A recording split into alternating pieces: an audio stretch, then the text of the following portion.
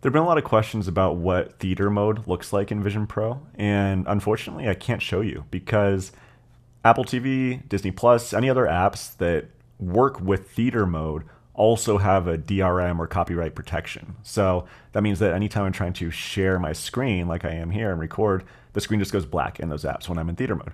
So the closest thing I can show you is what different environments or screens might look like playing video. For example, here's YouTube. So what's great about this is, right now I have it just overlaying where my TV normally would be. I'll show you that. There's my TV, right? But the nice thing is we can make it really big and it just looks fantastic. Like full resolution here. You can move the screen anywhere you want, resize, looks really good. And you can also go ahead and dim the surrounding area, which is really nice, or just rotate the dial and go into a virtual environment. So that's great. One thing I will mention is that when you are in a dark environment like this and you have bright light coming from your virtual display, there's a little bit of a chromatic aberration or glaring on the lenses.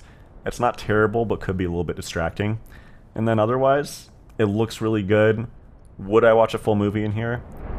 Full resolution, the views, the video looks really good, but it's a little bit uncomfortable after maybe an hour or so. Start to feel it on the forehead.